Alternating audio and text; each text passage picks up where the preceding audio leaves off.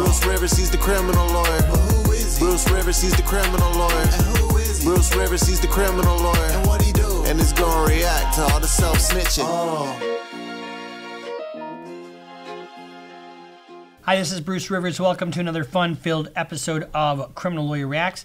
Today, we are doing a deep dive into the probable cause affidavit of the state of Idaho versus Brian Kohberger. But before we get to that, this episode is brought to you by eSign, eSign.com.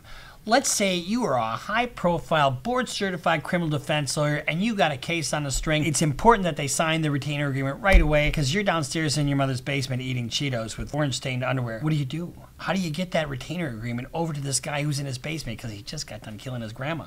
He can't leave the house because he's wanted everywhere. So what do? You email him a retainer agreement and you have him e-sign it. And that way he can sign it remotely and you can figure out how to turn himself in. And get the app, and you get 3 signatures a month for free. So if you have any kind of business where you need a signature, it's so much easier just to do it remotely. So go to eSign.com and use their product, because I do. All right, let's talk about the probable cause affidavit for Brian Kohberger. Now, I'm going to take a controversial stance, okay? Now, I know I'm going to get some haters on this one, but me personally, I'm against multiple homicides. I know that seems odd, but I think it's wrong to kill somebody for no reason whatsoever. But let's talk a little bit about how they captured. You know, see, when this thing originally came out, it happened on November 13th, 2022, just a couple months ago. There was a lot of criticism of the police because they said they weren't moving fast enough. Well, this is a result of hardcore police work, really patiently executed police work. Now, when you are out and about, you're filmed almost everywhere you fucking go. If you are on the highway, there are highway cams. If you're in front of a business, if you're at a bar, most bars, have cameras, like 11 of them, 12 of them, 20 of them, inside and outside. So if you commit a crime inside a bar, guess what? That's going to be everywhere. And so, but today, in today's technological age, it's almost like 1984. We have cameras everywhere. And so let's talk about what they found.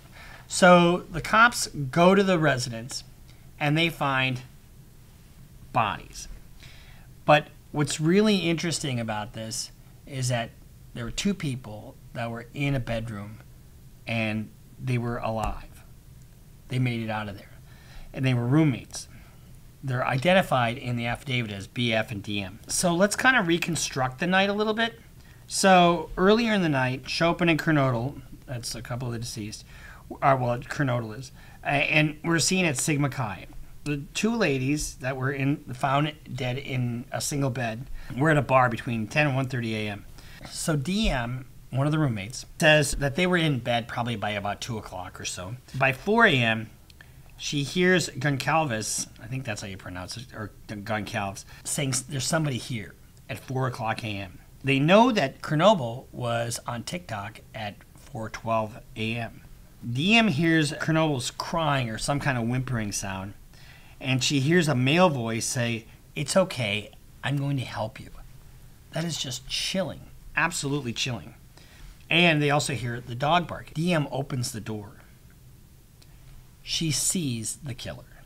She sees a masked man, about 5'10" or taller, not very muscular. And then she goes into her room and locks the door. They find a footprint with a diamond-shaped pattern right outside DM's door. And then they assume he exited at that point. So anytime you have any kind of physical evidence, like a footprint, for example, if they can match it up to a particular shoe, like this footprint they found outside her door was a diamond-shaped footprint consistent with like a Van type of shoe. When you get a print like that and all of a sudden they go to his residence or they find a shoe, you're going to have wear patterns that are particular to that particular shoe. And those wear patterns are not going to be, probably present, or at least they certainly aren't going to be the same in any other shoe. So depending upon the quality of the print, they can match it to a shoe, and it is very close to being like a fingerprint. But they also found a sheath, a leather sheath that held a knife, and it was a very particular sheath because it had a U.S. Marine Corps insignia on it. And not only that, it also had on the lower snap, it had single source male DNA. Huge piece of evidence. Now, Brian Kohberger, if you remember, was a PhD student in criminology.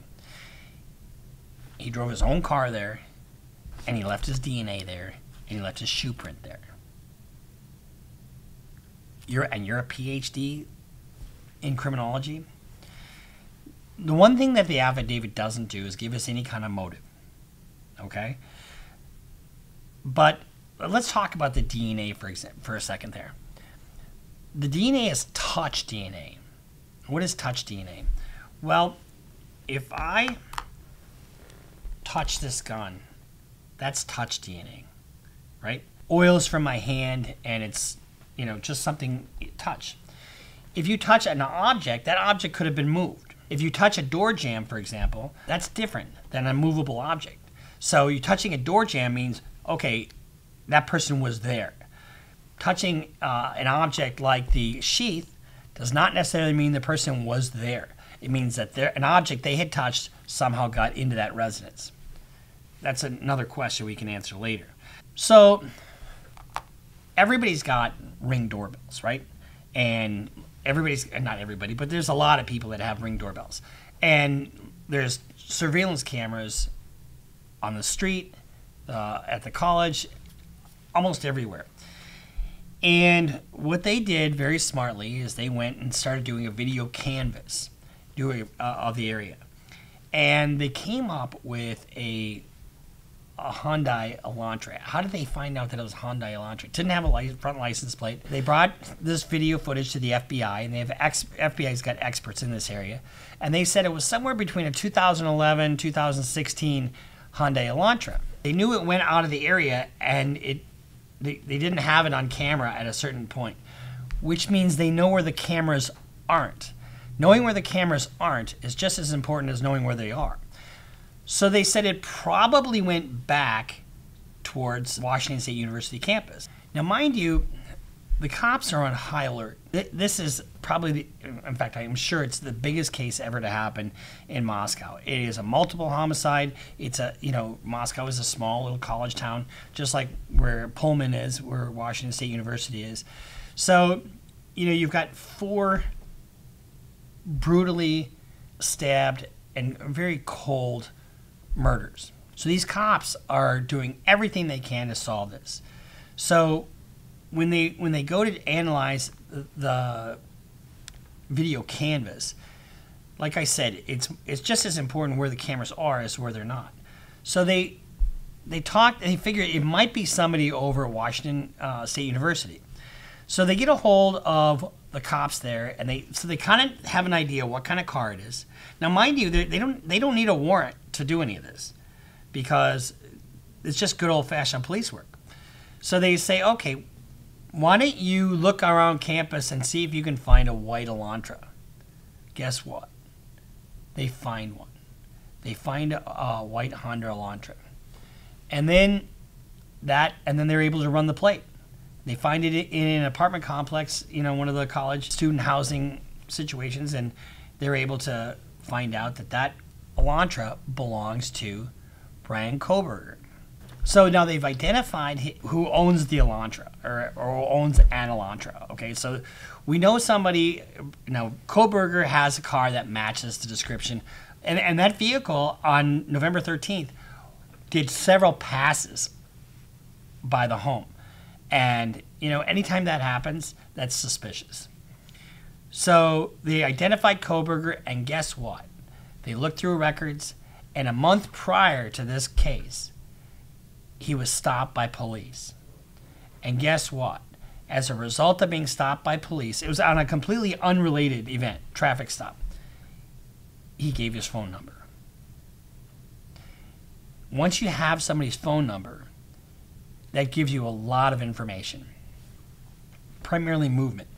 Whenever you have a cellular signal, the cellular towers have three sides to them: north side, southwest side, southeast side. And what they do is they can triangulate you and figure out not your GPS coordinates, or pretty close. But in this case, once they got his records, remember, evidence and lack of evidence can mean something. Between the hours of like 2 a.m.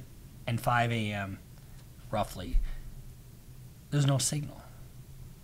There's no signal on his phone. But then he starts up again the next day. So, and here's the other thing that's even more chilling. The murders get reported. By 9:30 the next day, I guarantee you, the cops are everywhere. And where is Brian Kohberger? They don't know who he is yet, but he's in the area. He's in the area watching law enforcement do their job. Here's how disturbed this guy is. He's openly posted, "I can do whatever I want with little remorse," and talked about his struggles with mental health. He's written that he was suicidal. He has an absence of emotion, and he also complained about how little is understood about the neurological condition called visual snow. Then break hits, like winter break hits, and he takes off to Pennsylvania, where his family's from. His dad comes and picks him up, and then they drive out together. They get stopped along the way, and they get stopped because they wanted to make sure who's ever driving that car is the person, and they send that video, that body cam. That is SWAT team area. So I'm having a hard time reading because of the traffic. So you're coming from Washington State University, and you're going there? Oh. They send that back to Moscow and to the FBI, and that's him. So if we look at how they got this suspect, they start out by identifying the car. They find the car. They identify him. They get his cell phone number from a prior stop. They track his movements. They get his DNA. They have a footprint. Now, it doesn't say much about whether that matches anything yet or not, and we don't know. And they're able to track his movements by the cell towers. Now, what are his defenses? There might be some room in here for a defense. If he can have an alibi saying I was someplace else and it wasn't me driving that car, because they don't have him driving that car that night. They don't have him specifically identified. And whoever did this was wearing a mask. Would he have a defense of mental health? Possibly. What cuts against that is his sophistication and his training and knowledge of the criminal justice system. And it's not just enough to be a little bit wacko. I mean, you have to, there's a thing called the McNaughton test. And basically, you can't know right from wrong. There's kind of two prongs to it. You could be incompetent, which means you're not able to help your lawyers aid in your defense, or you could be mentally ill at the time and not knowing right from wrong.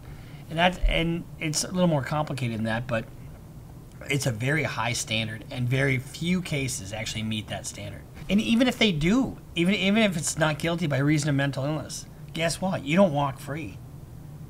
You're institutionalized for life, because you probably aren't going to be able to cure your condition, whatever it is.